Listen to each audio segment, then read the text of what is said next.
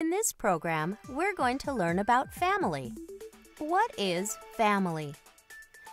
Family is one of 7 major categories that are used to organize or classify all living things.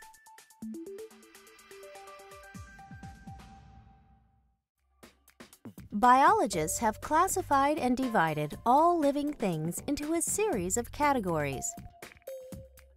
There are 7 categories, or biological classifications.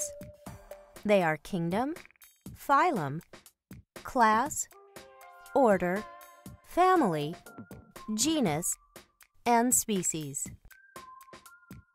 Scientists use biological classification to understand how similar or how different one living organism is from the other. This is how scientists would classify horses. The first category, kingdom, is the largest group.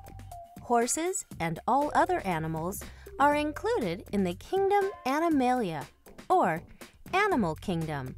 Kingdoms are then divided into smaller and smaller groups. As the groups become smaller, the organisms in each group are more alike.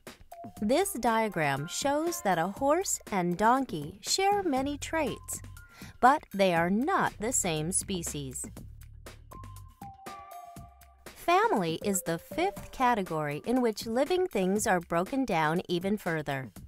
A family of plants, known as Cactaceae, includes a variety of cactus. All organisms within the same family share similar characteristics. Cactus plants have spines that are sharp. They also have stems that have adapted to store water. The Felidae family is made up of cats.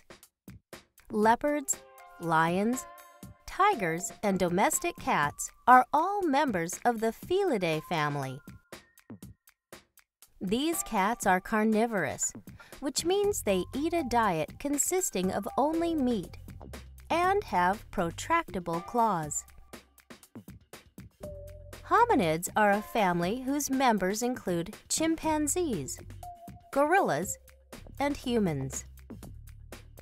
Hominids walk on 2 legs and have 5 fingers and 5 toes. Hominids are omnivores, which means they eat a diet consisting of both plants and animals. It is important to understand that biologists are still learning about our world. They make new discoveries every single day. As our knowledge of the world changes, the categories of living things may change as well.